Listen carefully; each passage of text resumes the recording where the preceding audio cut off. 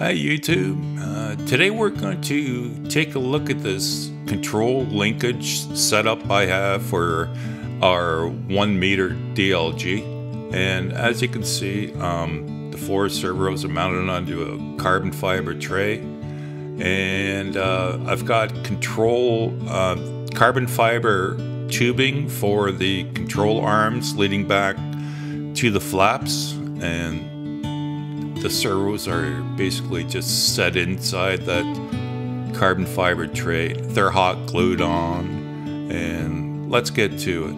I think that last time I didn't even show you the mounting of the tail group onto the wing, so here I'm just epoxying it on the 3D printed wing mounts I have. And after I got it set up to the proper length from the rudder and everything else, I just let it sit somewhere and make sure everything is straight, plumb, and level. And now on to the closer look at the servo tray here. So as you can see, I've got this collar that's I epoxied into the center that it slides onto the boom just like that. It's nice because I can dry fit everything like this. And now on to, well, there's my boss. She's got to come over to make sure everything's okie dokie. Hey, girlie. So the next thing we have to do is cut out the holes in the servo tray. And this servo tray is made out of carbon fiber plate. I'll leave a link up above if you don't know how to do that, but it's pretty basic. Next, we're going to take a look at the ring that we put around the fuse, and it's about 20 millimeters wide, but it's got holes in it for the string and the carbon rods that go through. And now, speaking of carbon rods, this is one of them. It's pretty basic, easy to make. All you have to do is take 1 millimeter stainless wire like this, put a Z-band at the end of it, and file it with, just rough it up. Okay, just so the glue's got a better bond.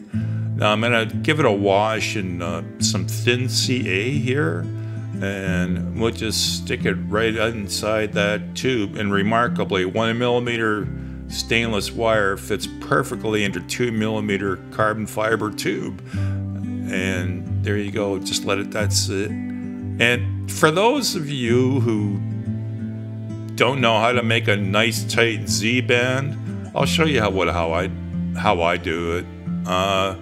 This was shown to me a long time ago. I forget where, but I've been doing it this way ever since. So first you got to do is get a 90 on it, and then you just hold it with another pair of pliers. And you need a block like this which says amonus on it.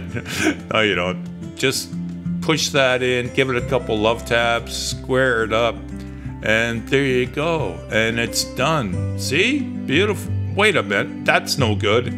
You're right. So I'll just grab it with my pliers, and we're just gonna give this thing a little twist. And after you're done that, it's perfect. See? Nice. So moving on, we have our control arms attached to the servos on the servo plate here, and it's stuck through that ring there. Everything's dry fit right now, but what we want to determine is location of the slot for the aileron horns, and mine happened to be 5 millimeters inboard of that cut on the flap. Okay, so make sure there's nothing binding at this point. That's why we dry fit everything, okay? And if you want have to enlarge any holes on that ring, do it now. Okay, so now we're just gonna cut those slots now that we just measured. And the best way I found that just a sharp X-Acto. Take your time with it. It's gonna be tough, but just get through it. And after you've got the slots cut out, you want to make sure that they're clean of any debris like excess foam bits that are in there that's gonna impede the epoxy bond to it, okay? So next we're just gonna mix up some epoxy here. I like using the 15-minute stuff because I think it just gives me more time to work with it.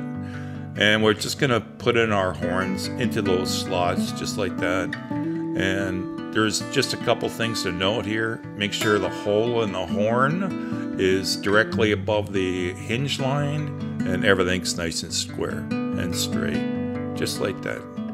Okay, so our next step is just going to be to glue on that fuse ring that we made, and it just slides right on. We don't need it dry fit anymore, so we can just go put it right on. You can mount the wing to align this ring too.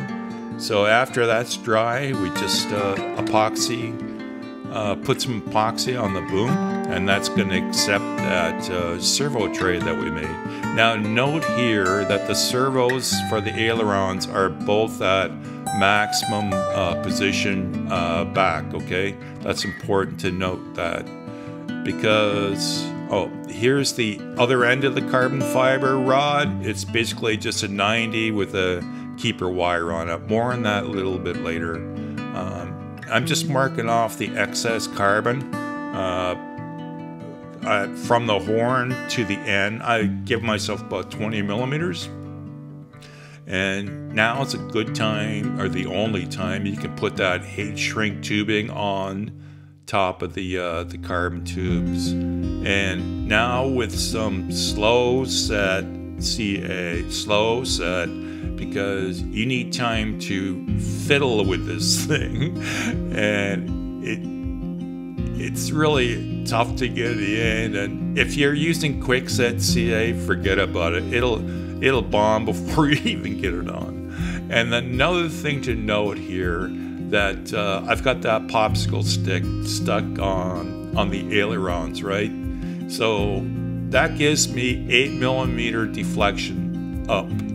Okay, so that's going to be max travel for that aileron horn.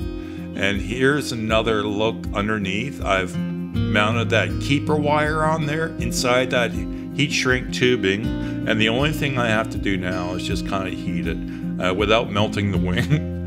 So there you go. And now on to the tail section. So I've got our string. I fished it through the front of this pylon for the stab, and I placed it through the horn and back through the front of the pylon, which basically gives us a large loop for this string, which isn't string at all, really. What it is, it's stainless steel braided wire. It's very, very thin, 0.3 millimeters, but super strong. And while you're buying that, you might as well get some of these sleeves too.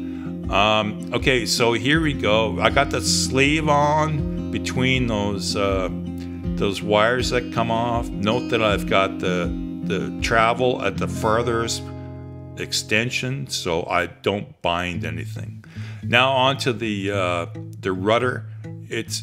Here's a close-up of the loop of the wire, and it's pretty basic.